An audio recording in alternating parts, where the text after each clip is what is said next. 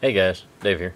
Hey, I'm going to show you guys how to clean out your vaporizer. I'm using the Fireball from Durasmoke, and it is a pretty thick and gunky kind of. They say not to even use it with plastic because it'll eat it up. So, but as you can hear from here, this thing is clogged. It's actually not doing a very good job of being able to smoke out of it. So a lot of the times when you hear it that bad and it's that thick, you can probably see right there how it's even gotten right into the battery itself. So it's got a little bit of a leak issue. So what we normally do is you work on a corner, kind of bunch it up a little bit so it'll fit in there just like that.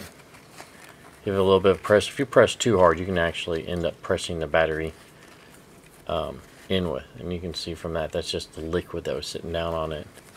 Usually I just tear it off so I can keep using the new corner to keep getting in there and get all that stuff out. Again, too hard might cause you an issue where you'll end up having to stick something down in there to pull it out. So normally I get a little flathead screwdriver and you just end up pulling it back up if you have that problem. So alright, so that's the inside of the battery. Don't forget to clean the outside. As you can see, it's pretty clean right there on my towel. Now you can see where it built up just from, you know, the threads and so forth. So that's just the battery so far. So now we're going to get into the bottom where the claramizer is, the vaporizer, atomizer, whatever. So again, I ball this up, but I ball it up a little softer, you know, not packing it so tight when I start balling it up. Rotate it in there a couple times and pull out whatever gunk that's built up. It's a little drippy on the outside too. Now with this version, it's a little tougher to clean because you actually open up the bottom of it, as it's upside down right now. Pull it out, and you can see the vaporizer has a lot of gunk up here, which is showing that it's actually leaking.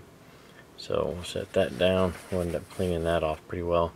And this still has my vapor in it, so for now, have another towel.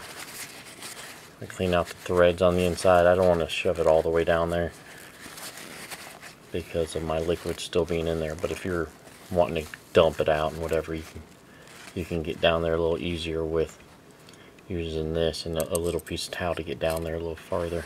So, but for now, I'm going to go ahead and set this to the side and concentrate on the atomizer here. Try to do a good job of cleaning this off. It's probably about time for me to replace this, but hold on the top here, grab the bottom. You'll see it just a couple spins, comes right out. This is a complete brass fitting, so you can easily clean this. There's a single ring on there right there, if you can tell where my fingernail would be. So this should be nice and easy to clean off. Just rub off the threads, keep it from leaking because it gets a little bit of a buildup.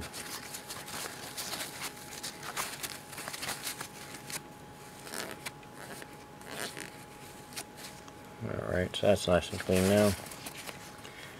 And back over to here. Now this actually comes out again if you want to go this far with it, but it takes a little bit of back and forth.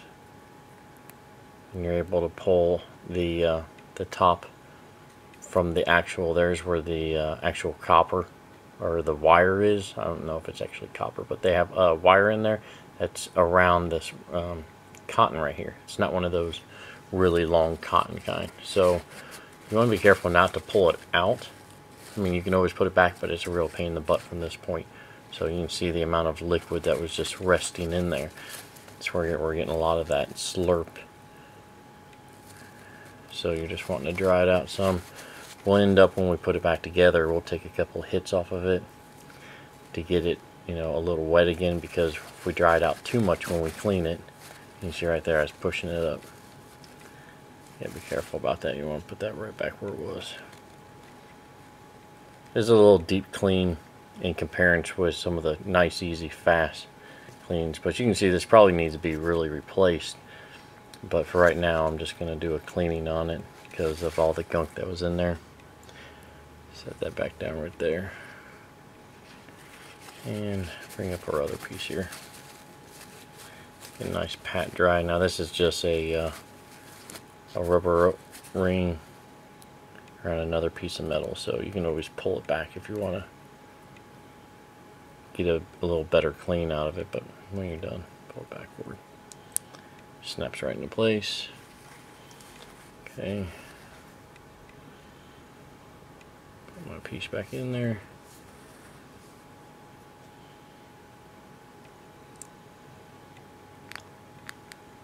And snap it back together best you can. From this point we're ready to screw this back on here.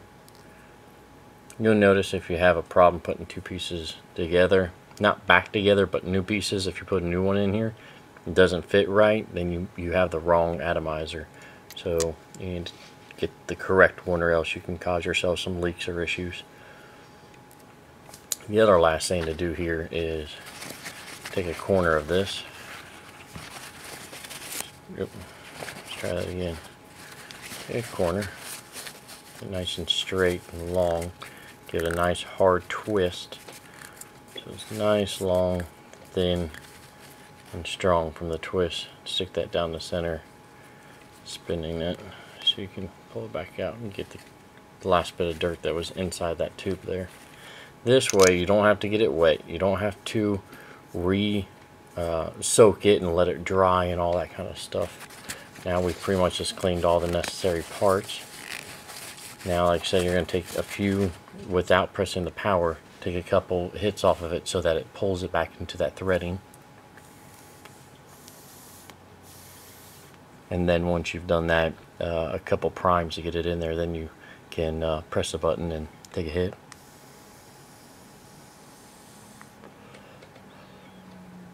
Nice smooth hit, no clog in there. So that's how we clean it out without having to let it dry out and spend weeks, or not weeks, but hours letting it dry out, or even a 24-hour period. So a couple minutes with just some paper towels and you're all good. Thanks for watching, guys.